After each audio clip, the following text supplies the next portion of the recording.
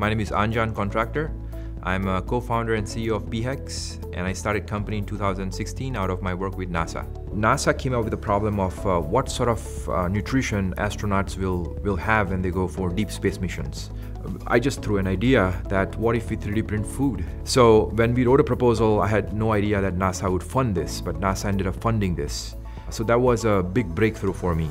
While in the middle of this, we applied for phase 2, which is $1 million funding, and we didn't receive it because NASA's funding was cut.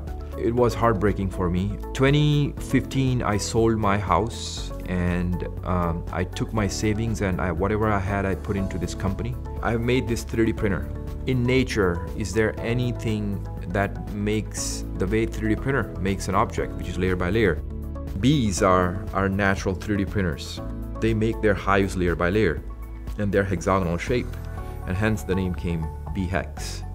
Ohio State University College of Engineering invited me for the first game of the season to 3D print pizza. My team came over from Texas, we 3D printed pizza. Columbus Dispatch came over, they covered us on the front page on Sunday. That's when Jim Grody saw that, and he was fascinated as he is, when he sees new technology. He's a great mentor. He's absolutely a great mentor. He keeps telling me that you can be profitable, but at the same time, you can contribute significantly to the community.